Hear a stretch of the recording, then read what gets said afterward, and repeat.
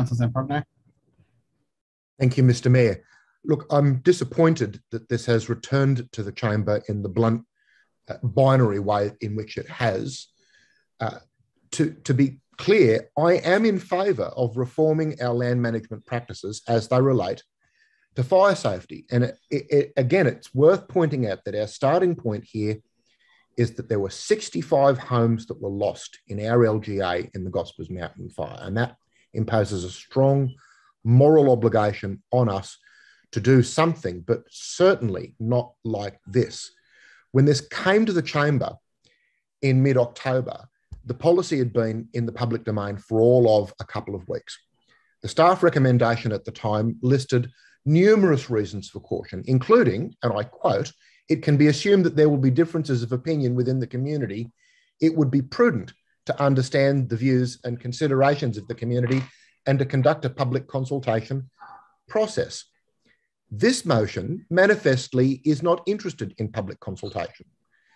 Now, the motion that I advanced in October, or rather the amendment that eventually passed, laid out a clear path to conduct that public consultation, including with the local RFS, who informed me at the time that they had not been asked and wished they had. For example, they pointed out to me things that I did not know, like there was nothing in the code about the windrows. In other words, people who, if they cleared their land under this policy and left all of the debris piled up and let it dry, it would create an entirely new hazard. So councillors would be aware, as Councillor Wheeler pointed out, of representations from members of Bilpin RFS who are in a position to know, expressing their own caution about this. Now, I am informed that subsequent to our motion in October, that those public consultations were ready to get underway in February. The motion that we did pass tasked council to establish which other councils have adopted this code, because at the time there were none that we were aware of, and what that experience looked like for them was unknown. I think that would inform our debate.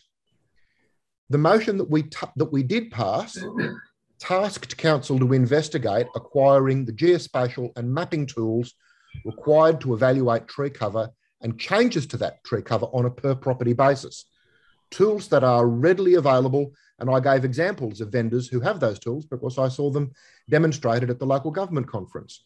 We still don't have those tools, but I am told that that investigation is underway. Why wouldn't we permit council to do that investigation? So it would be really irresponsible for us to implement a substantial new land clearing code with no resources devoted to compliance and enforcement. As I said at the time, what we can't measure, we can't establish the impact of.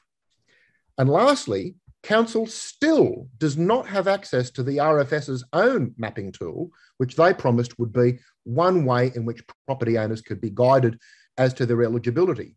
We still don't know what it looks like. We still can't even trial it or give it a spin and see whether it's a useful tool or not. The code tells people to self-assess their eligibility, but it also warns landowners that they need to seek professional advice about the score of exclusions that apply based on the species of trees present, wildlife habitats, site slope, soil erosion, landslip risk, Aboriginal and cultural significance, the presence of watercourses, adjacent zonings, or the presence of 13 different ecological communities, not to mention varying restrictions surrounding the use of herbicides, chain clearing, burning, and landowner consent. This motion is silent on what resourcing will be available to assist landowners to navigate that minefield. The motion is silent on what we do for the 1,800 houses for people that live in E4 zones where that would not apply.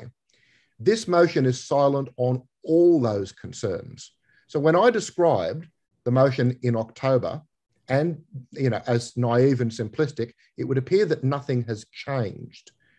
This motion simply bluntly calls for the adoption of the code with no consultation. And as a member of the Liberal Party, I am disappointed that we can't be more respectful, more nuanced about our approach to some really important policy issues.